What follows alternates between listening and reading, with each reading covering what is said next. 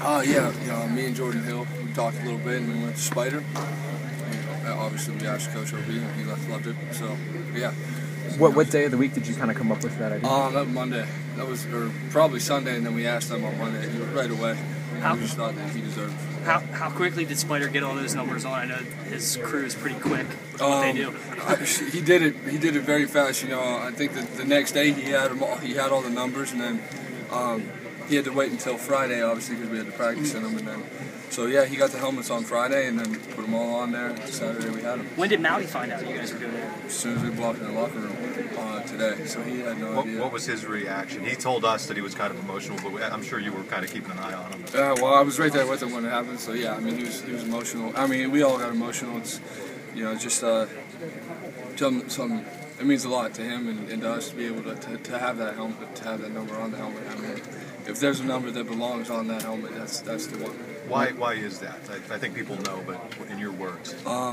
I just, there's not too many guys that play the game with the type of passion and mean as much as they do to the guys that they're playing with, and he's all that and more, and he's just a guy that a leader is an understatement for him.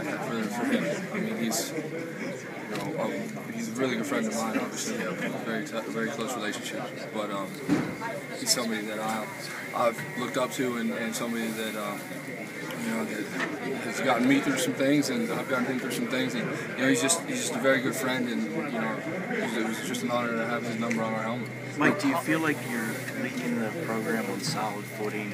Is that this class's legacy? I think so. I think that was our purpose here, and I think that I have no doubt with the way that we're leaving the program. I think that we left it on a great note, and the morale is high. The guys are loving every second of it, and we got great coaches that have awesome relationships with the younger guys that are going to be here next year. And there's a lot of talent. So I mean, yeah, it's going to be tough. It's going to be hard. But as long as we keep winning, as long as those recruits keep coming in, and I have no doubt in the bond between the coaches and players. So that'll always stay the same. We just got to get it done, and I think that those guys have everything that they need to get it done. Mike, you've been through a ton of big wins over your 4 years here. Can you put a rank, a number on what this win meant to you personally and to the other seniors? I mean, this goes at the top for me, obviously. There's just so much emotions that go into this game. It being our last one, and senior day, with you walking out, you seeing your families and friends on 50 before you go out to play, and then you unveil the 2012 banner. I mean, there's just a lot of things that go into it, and it just means a lot to have battled back and win, and then to see all the smiles in the locker room after that game means even more. To be named a captain of this team, what does that mean to you? That's an honor that I'm going to take with me forever. There's a lot of very, very good people and a lot of great guys in the locker room. So to be voted to that spot, it means the world to me, and I can't thank them enough because they're the reason that I was the person that I am the person that I am.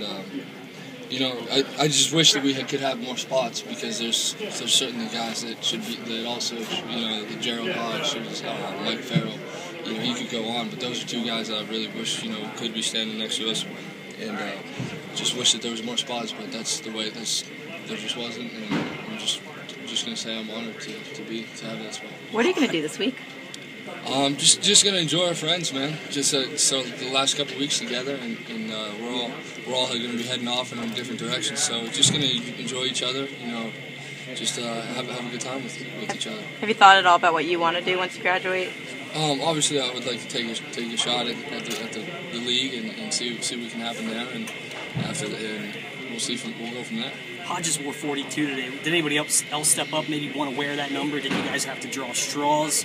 Anything like that? No, Gerald said he wanted to wear it, and we said, absolutely, go ahead. I mean, he took the initiative, and that's his call, and I think that means a lot. I think that just says a lot about Gerald, because it's not like that his number doesn't mean much to him on his last game, on senior day.